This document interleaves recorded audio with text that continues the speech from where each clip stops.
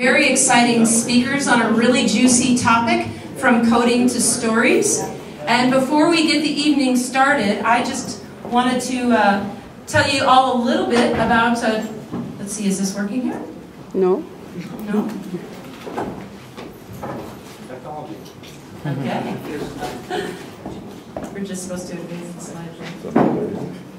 Media and technology experts that are focused on the new evolution of technology. We actually are interested in how the technology is finally catching up with the theories around the medium is the message. And so we put together this panel tonight that I'll tell you all about in just one second. And actually, the little graphic there just showed a little bit about what transmedia is. It's putting the storyteller and the audience inside the technology and vice versa. So I'd like to as we get started here, are we able to move this forward? No, there we go. I'd like to thank some of our sponsors and media sponsors, Job on TV, the Producers Guild of America, and Parasoma. And I would especially like to thank our sponsor, Swissnex, for letting us have this event in this beautiful space here tonight. And I'm going to turn it over to Andrea Mueller, who is going to tell you a little bit about Swissnex. Thank you. Hello. So my name is Andrea, and I'm part of the event team here at Swissnex. And I also work with the University Relations team. On behalf of Swissnex, I'm happy to welcome you here tonight in our event space for this meetup. Swissnex is an initiative of the State Secretariat for Education and Research, connecting the dots between Switzerland and the United States in the fields of science, education, art, and innovation. Apart from organizing interdisciplinary events as this one, we also help universities, Swiss universities, to develop specific projects and partnerships here in the area. And we also host significant Swiss startups in our offices to help them enter the US market. Tonight, we would especially want to thank our speakers, David Austin, Geoff McGee, and Michael Chang for being here, as well as Transmedia SF for this opportunity to organize this event. New forms of storytelling rise more and more attention nowadays, and we are happy to spread the word to our audience. If you want to learn more about Swissnex San Francisco, you can visit our website, www.swissnexsanfrancisco.org, or come meet us after the event. And I wanted also to mention that we are going to post a blog post very soon on Transmedia on our Next Trends blog. And the address is www.nexttrends.swissnexsanfrancisco.org. Thank you. Thank you. I have to say, it is such a pleasure to be doing an event with Swissnex. These folks are helping us to raise the bar on what a meetup is. How many people have been to a meetup and somebody throws out boxes of pizza? Right? And these folks helped us to put out wine in real wine glasses. So we gotta love working with Swissnex. They are our favorite sponsor, or one of our favorite sponsors. We love all of our sponsors. But the story is what we're here to talk about tonight. And this is a really very exciting event for us. We are talking about, from coding to storytelling, the medium to the message. And as I said earlier, we're looking at how the technology is beginning to catch up with some of the theories that we've been developing over the years. Our organizer for tonight's event is our own Alice Gillet. Alice is a radio journalist and one of our core members of the Transmedia SF team, and she's done an incredible job of organizing this event and bringing together these speakers. So I'm going to turn it over to Alice to get the party started.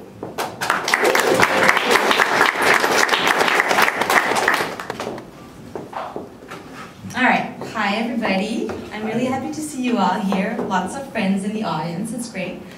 So yeah, as Beth was telling, Transmedia SF is all about storytelling and exploring innovative forms of storytelling. And in storytelling, in Transmedia storytelling, there's the story, and then there's the content, and there's also the technology. And we have been talking a lot about the content and how the story is always king. And now today, we really wanted to talk about the technology that's behind those stories. especially on the web, digital forms of storytelling. You can't really do a story if you don't know how to code and if you can't, power those stories with good, technology platforms. So we really wanted to take a look at this tonight and kind of, talk about this. If the story's king, the code is queen. So we're going to question this assessment tonight with our great speakers. So the way the evening is gonna work is that we're first gonna have our speakers give a little presentation, and then we're also gonna have a panel discussion. And you are welcome to ask questions at any time of this. And so we will have tonight David Austin, Senior Director at the Media Camp of Turner Broadcasting. Hello.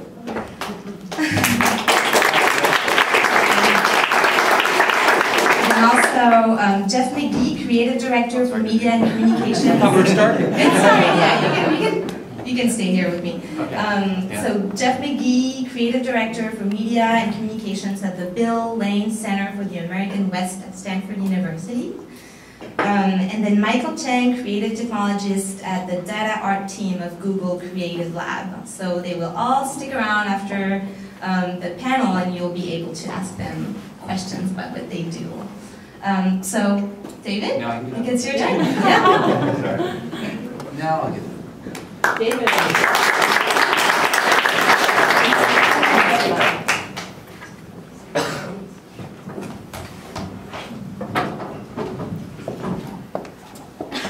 Pardon me for a moment. We all decided to go with our own computers because nobody trusts anybody else.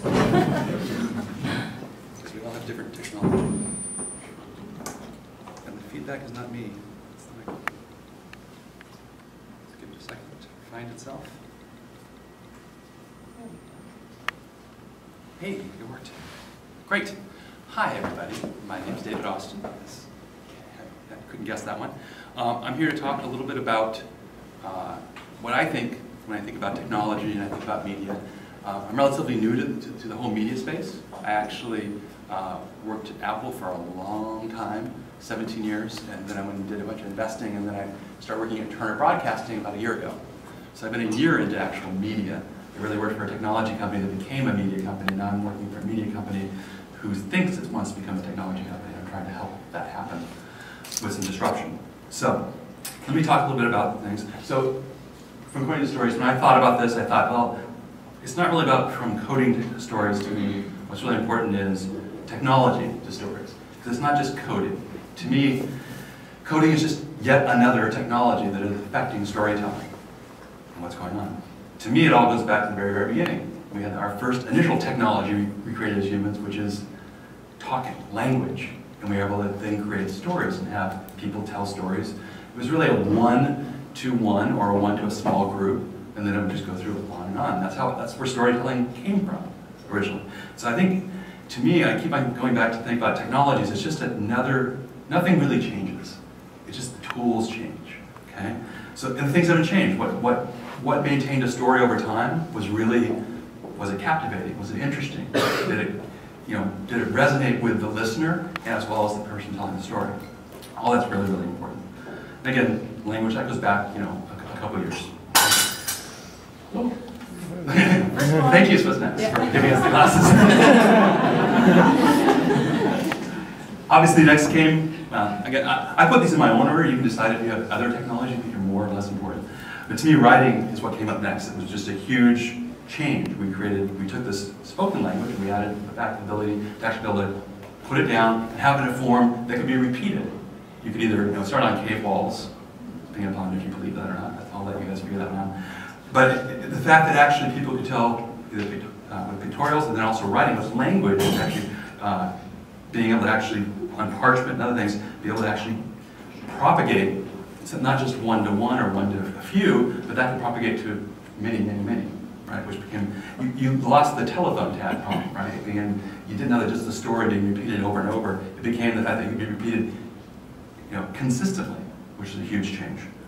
Obviously, like the first book was like in 868 AD, I see by my notes, thank goodness for notes.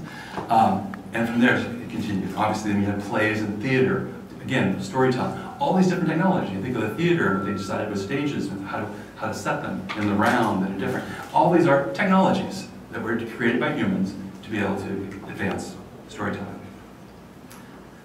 15th century, Gutenberg, amazing thing, came up with this mass printing ability.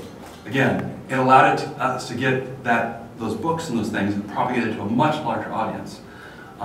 It changed, I think, dramatically the storytelling that occurred. And it was, again, a huge technology. The same thing happens now with as technologies come up. It's like, this was just as big of a technology change then as it is now.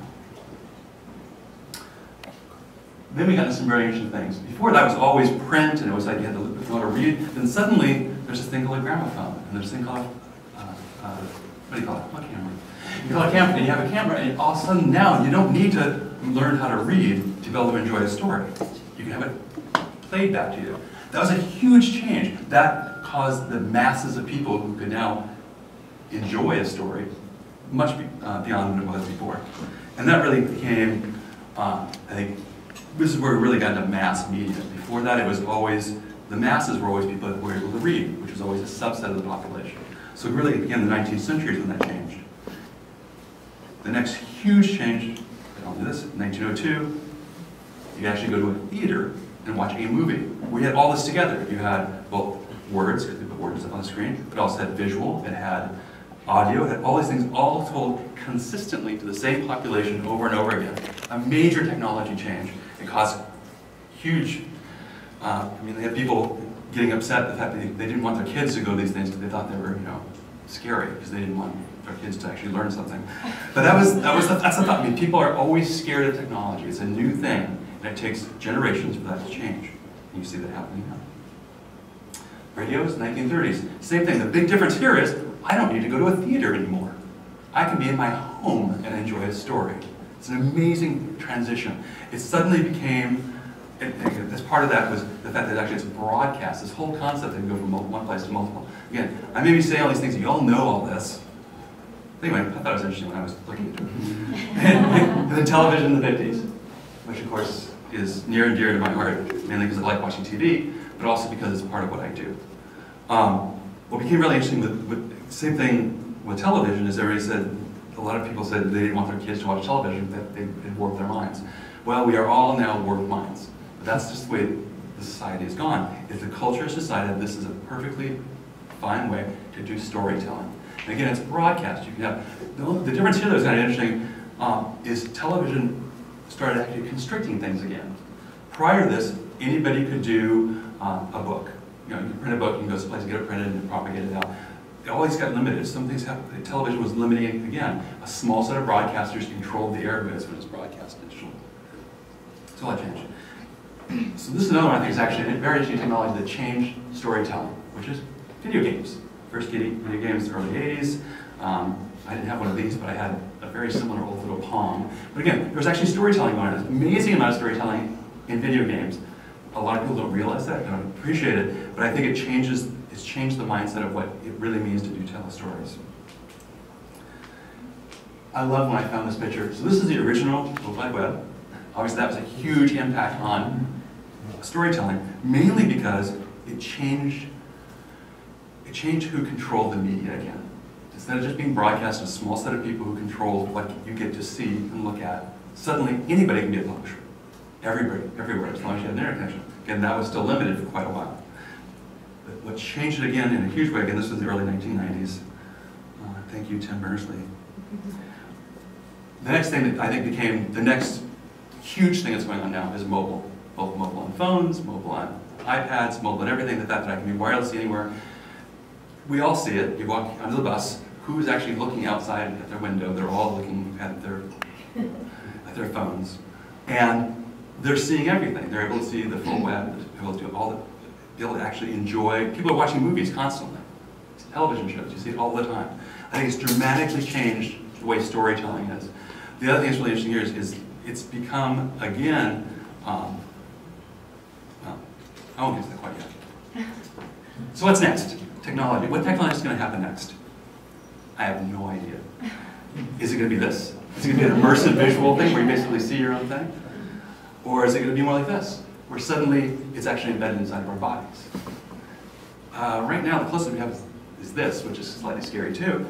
But it's happening, right? The science fiction stuff is actually happening, and the storytelling is changing. What you see, how you consume the media is changing, how the media is produced. This can be different. You have to produce media in a different way to be able to be perceived in this world. So, all that being said, what's changed? By the way, in case it wasn't clear, this is all just my opinion, and it could be full of bugs, so take it for its worth. I think a big change that's happening is the democratization of content creation. When I was at Apple, one of the things I worked on a lot was a lot of content creation applications. So things like Keynote, I worked on that. Things like iMovie, iDVD, all these kinds where suddenly people who didn't have to spend hundreds of thousands of dollars to be able to do things like create a movie, or create a DVD, or create an interesting presentation, because you didn't have to do 5 less things, you suddenly can do it at a much cheaper price. That democratization is amazing. That's causing the masses, again, to have the ability to actually control the story that can be told. So I think that's one big change. We also have a democratization of content distribution. It used to be, again, you had to go through a set of distributors, like a Turner Broadcasting, going on. Again, for a certain level of kind of content, that's required. But as we all know, YouTube is a huge, amazing distributor of content, or Vimeo, or any other video distributors, or podcasts. All these things are happening now. So it's a democratization. It's a broad audience. We all can now be both creators of content and distributors of content. We don't need to ask anybody's permission, which I think is a huge change. And there's a whole democratization happening of funding. Just beginning, things, as we've seen in Kickstarter and others, where something you can get funded like you couldn't ever before. It used to be only you had to go down to Silicon Valley, right? You had to go down to and try to get money. And that was very, very hard, and only a small number of people could do it. And or you go to Hollywood, and you pitch your deep idea, and very small, it's the same hits business, you know. They do 100, 1 out of 100 hit, make a hit, but there's hundreds of thousands who'd like to be able to do something. That's actually possible nowadays. So what does it mean to you and me and everybody else? I think there's never been a better time to create a story than today. It's never been easier to create multimedia content. It's never been this easy to distribute your creation you create. And it's never been this easy to raise funding. But great storytelling is still extremely hard work. Okay, so realize it's never been easier, that doesn't mean it's easy. It's just never been easier. So now it's much easier, and I think it's going to continue to get easier, but right now it's pretty darn easy. The thing that's not changed is narrative's not changed. You need plots, you need characters, you need a point of view. The story, the content is critical, because you can do this, all these things, you can distribute to everywhere, but again, it could be maybe a one-to-one or a one-to-a-few. To actually affect many, you have to have a good story. So again, all this technology is worth nothing if people don't create amazing things. So to me, that's the most important thing. I'm going to do a little side, tell you a little about what Media Camp is, and then we'll come back to a little close. So Media Camp is an initiative we started at Turner Broadcasting. Started a little bit before I started. The idea was to do something, but it wasn't really clear what. But I was the first hire in San Francisco here, and I said, hey, that looks like fun, because basically the idea is, how can we, Turner, play in the startup space and do it in a positive way? So we coined this idea of Media Camp, which is an accelerator program. So people say, what's an accelerator? Because you may not know what an accelerator is. There's different kinds of accelerators. There are technology accelerators. They're all around groups of people coming together to help startups create products. There's a bunch of technology ones you probably have heard of, Y Combinator, 500 Startups, Techstars.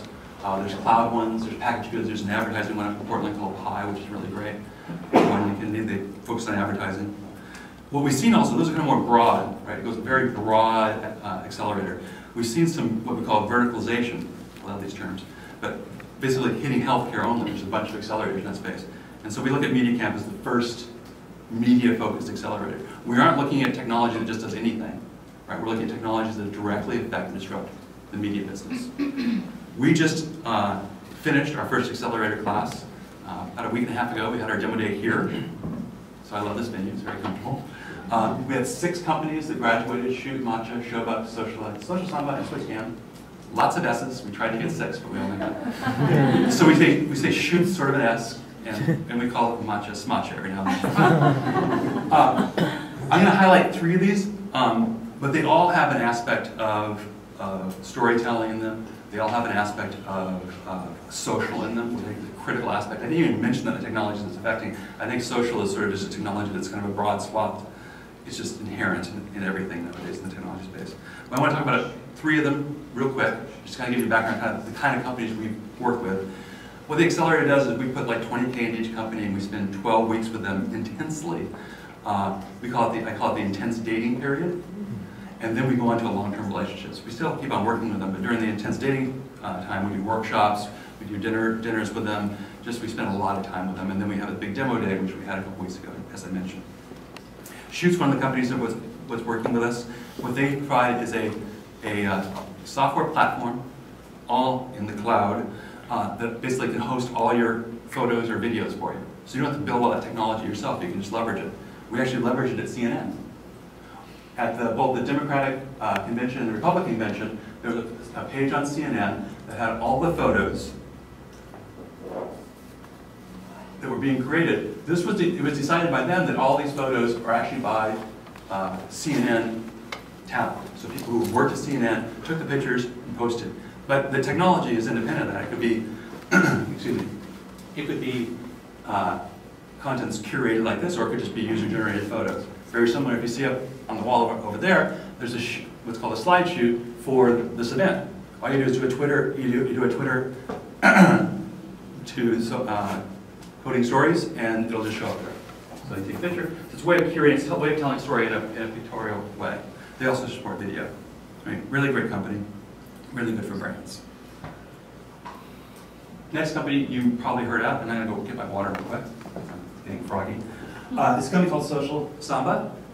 I think they've been here before, or yeah, I think Garrett's has. So Social Samba was involved with us for 12 weeks. They did some great stuff that you probably have heard of them. They did something called #Killer site. They were Emmy nominated. I don't know if they won. I don't think they won last week, unfortunately. They should have. I voted for them. The thing that's really interesting in working really tightly with us is they actually are. We're actually doing a Falling Skies, which again is the TNT show. So again, working with brands. And, I'm hoping everybody's relatively familiar with the Social Samba. If you're not, what it really lets you do is it lets you actually have a social interaction with characters from your favorite TV show, movie, book, whatever you want, and you can actually interact with them. They're doing this both on the web as well as mobile, which is stupendous. The really great thing that they're doing for Falling Skies. This actually they just announced that they were doing this a couple weeks ago at our demo day. It hasn't actually gone live yet, but it will soon. The really great thing is they're actually opening up, and one thing we're doing at Turnaround, which I think is great that we're actually open to this, is we're actually up to where you can actually go in and write your own story using the characters out of Falling Skies. So you as anybody can go in and write your own story using the characters out of Falling Sky, and it basically is a choose your own adventure in that world.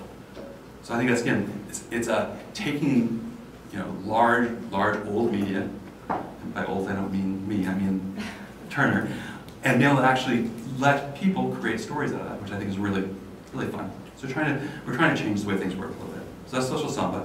The third one I want to kind of mention is SwitchCam. SwitchCam is one of the other companies that was in our cohort, as the phrase is, for a group of over 6 companies that we had. They're really all about allowing you to have anybody to be a camera crew. You can set up an event and say, hey, go take video of this. Everybody does video of it, and then it allows you to actually play it back. Really interesting is where you can have in multiple angles. So you can be playing back at a wedding and be able to switch between one angle to another for different views, simultaneously all at the same time frame.